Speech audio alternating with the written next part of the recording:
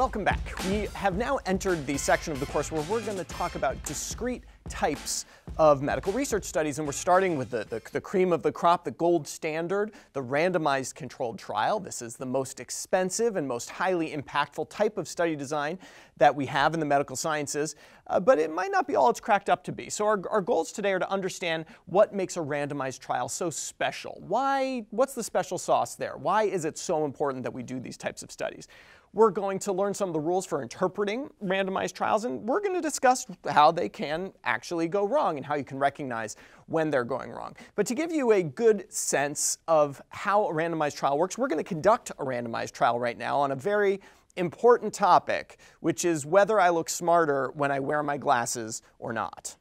We're here on the beautiful Yale campus on this fine spring day to find out, on a scale of 1 to 10, how intelligent do you think I am? Probably say an 8.5 if you're a professor here. How intelligent do you think I am? 9. On a scale of 1 to 10, how intelligent do you think I am? Like 6. 10. I'm going to say I'm gonna go with 5. 7. 10 on 10. Thank you very much. How intelligent do you think I am? You are? Like a 6. 5. Not to offend you, but I would say like 6. if I'm assuming 5 is standard, I'll give you like a 7 or 8 because I'm you're a professor at Yale, so I'm like, okay, he must be somewhat bright, 7. but I don't want to assume 10 or 9 because I Yeah. feel like that's a bit high. You I know? totally agree. So that was fun and highly informative. I am electing not to wear the glasses at this point in particular, because then I won't be able to see anyone who is filming this lecture right now. But let's talk about a real study now. And this is not a randomized trial. I'm going to talk about an observational study now to give you a sense of what's wrong with these types of studies and how randomized trials fixes the problem. So here's a study that appeared in the journal JAMA Pediatrics that suggested that women who eat more fish during pregnancy were more likely to have obese children when they gave birth. And what you can see here in this little graph are 3 lines. Those are 3 groups of women by how much fish they ate. And the women in orange are the women who ate the most fish, and you can look at the child's age, and you can see out at 3, 4, and 5 years, for example, the women who ate a lot of fish during pregnancy had kids with higher body mass indexes. So you can read this study and you could conclude, oh my gosh, like you shouldn't eat fish during pregnancy. You're going to have overweight children. But there's probably something tickling in the back of your head right now that suggests this might not be true, right? This might not be causal. So what's going on there? Well, the study wants you to think that eating fish leads to overweight kids. But that's not necessarily true, right? Maybe overweight parents have overweight kids, and maybe overweight parents eat more fish, and it has nothing to do with the fish. It's just this third factor, the weight of the parents, that are linking both of these observations. Now, these third factors are called confounders, and we'll have a whole talk about confounders. But I think it's pretty intuitive in studies like this, observational studies, to think that there might be these factors that you're not taking account of that are linking the exposure and outcome, inducing a relationship where none really exists. Now, how would we fix this? Well, if we wanted to make sure that that wasn't a problem, we would do a randomized trial. And what a randomized trial does is it randomizes the exposure of interest. So in this case, the exposure of interest was eating fish during pregnancy. In the study I just showed you, they just asked women, how much fish did you eat during pregnancy? That is not randomized. But what if we took pregnant women and we forced them to eat a lot of fish or not to eat any fish? I don't know if this is ethical, by the way, but let's just say we could do it.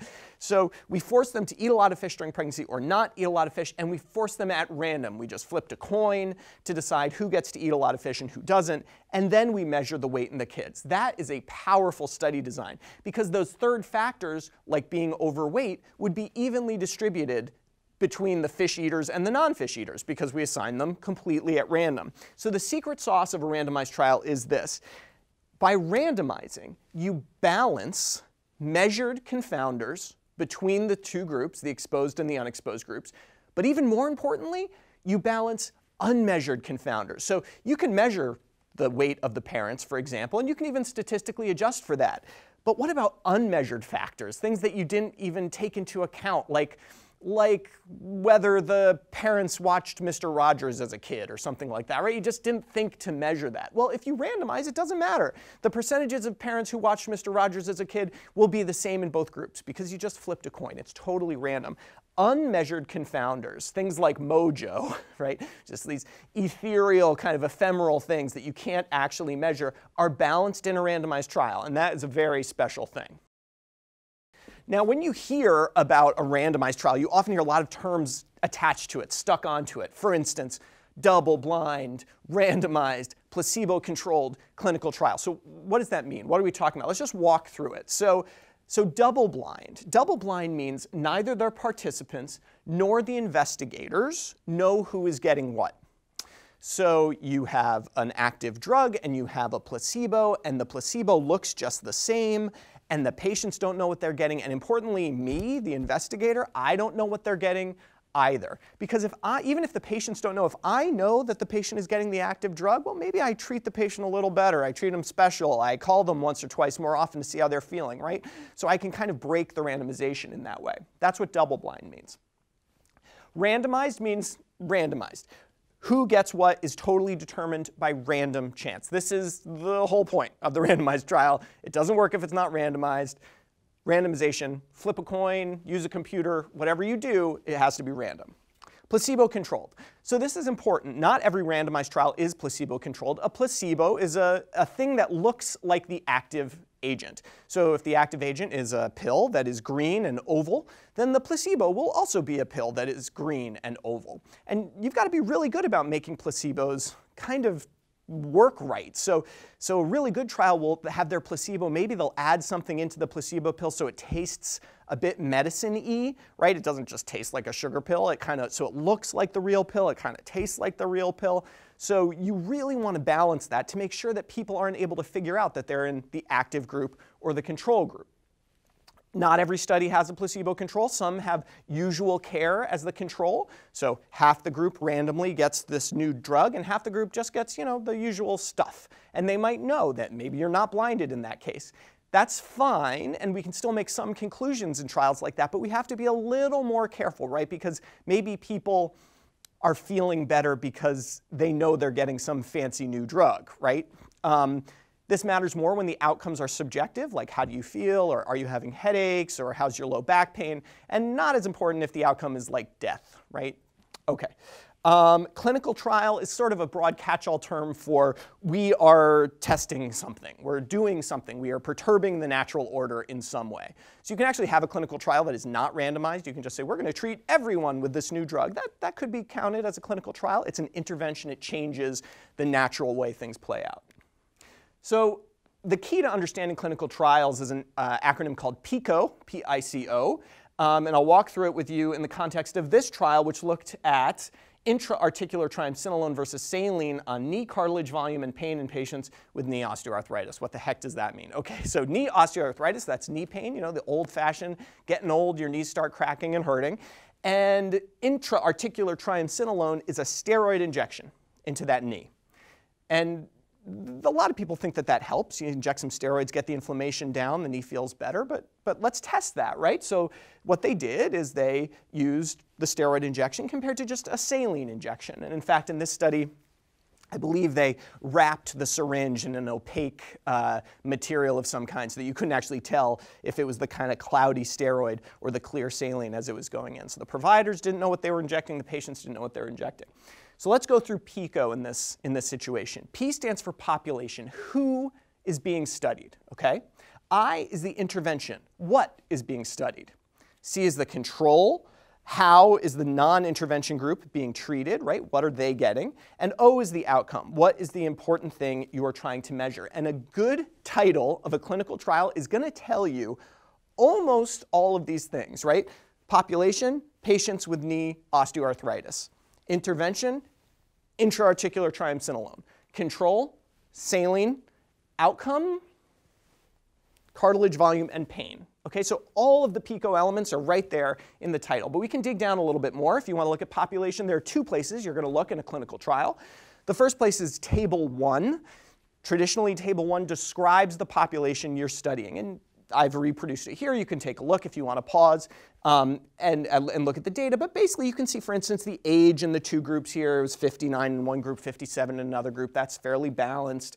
This is randomized, so these should all be relatively the same, 52% women versus 54% women. So it just kind of gives you a sense who was in this trial. You know, they were, as you might expect, kind of slightly older people who have knee osteoarthritis.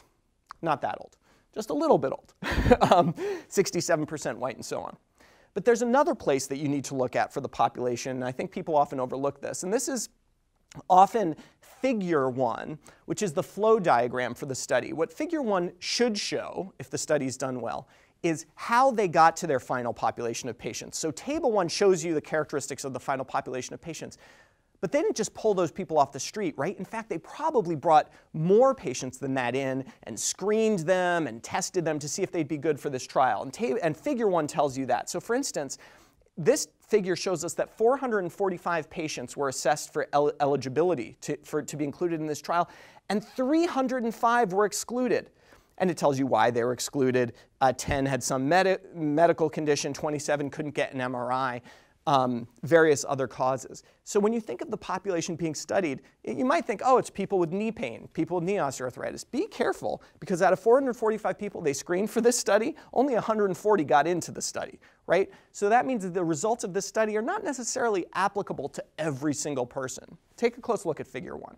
Population. Intervention, pretty easy. You can look in the methods to figure out exactly what they gave. It turned out to be 1 milliliter of triamcinolone at a dose of 40 milligrams per milliliter. So they'll give you all those details. That sounds fine. The control is 1 milliliter of sodium chloride, and the outcome was the change in a pain score. And if you're very curious, what you can see here is that the mean difference in pain score was 0.64 points, and you can see this 95% confidence interval here ranges from -1.6 to 0.29, which shows that that range excludes the clinically meaningful improvement in pain, which would be +1 point. That's how much you'd want to see to say, yes, steroids are good, let's give people steroids. So in fact, we would classify this as a negative study, not an underpowered study. This is a negative study. This study essentially confirms that for this population of patients, steroids don't work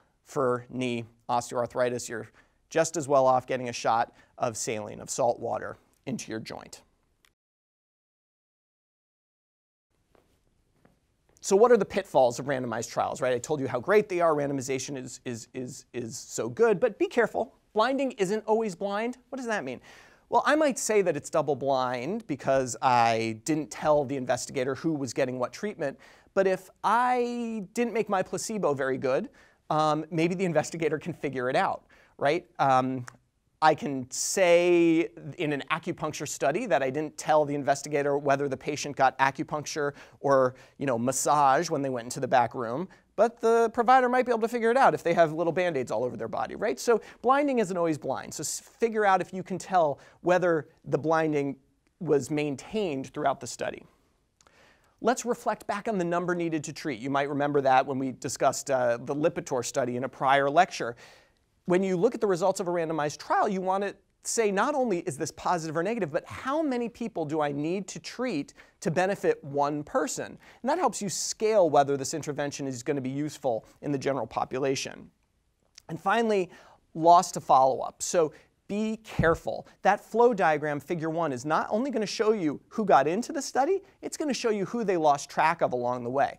In our knee osteoarthritis study, they actually followed everyone, so they didn't lose a single person, but some studies will lose 10, 20% of the people that were enrolled. They're just gone. They don't know what happened to them. It sort of seems crazy, but in this day and age, people move, people change their phone numbers, they get lost to follow-up. And if that number is significantly high, you maybe have to wonder about the conclusions of the study. So here are your take-home points. Randomized trials give us some of the highest quality evidence we have, but they are easy to interpret, but be careful, there are some pitfalls. Randomized trials aren't perfect, and as always, no single study is going to be the definitive answer on any medical therapy. I'll see you next time.